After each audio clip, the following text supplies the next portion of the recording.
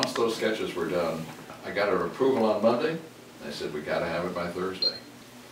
And I worked nonstop for 4 days. Florence took it in on the bus, and I was about to have a nervous breakdown until the art director called and said, it's magnificent, thank you. I hope that you caught this. Wendell just demonstrated something quite remarkable about Wendell, and that is he knows a lot about a lot, including history. And what he doesn't know, he learns. So that every one of his covers or his books is based on careful study, research, authenticity, and it's commendable in the extreme and very rare. And nothing is left to chance. And you can see it in his work.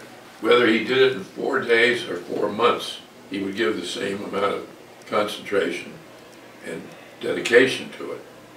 My last book is about Americans in Paris in the 19th century, artists, writers, architects, so forth, the cover of which Wendell also designed.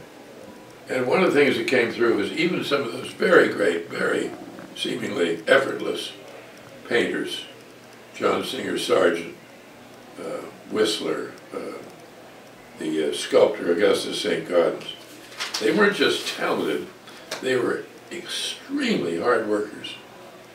And somebody said the hardest part is making it look easy. And Wendell, don't be deceived by how easy Wendell makes it all look and appear. It takes enormous concentration and dedication to doing the job right.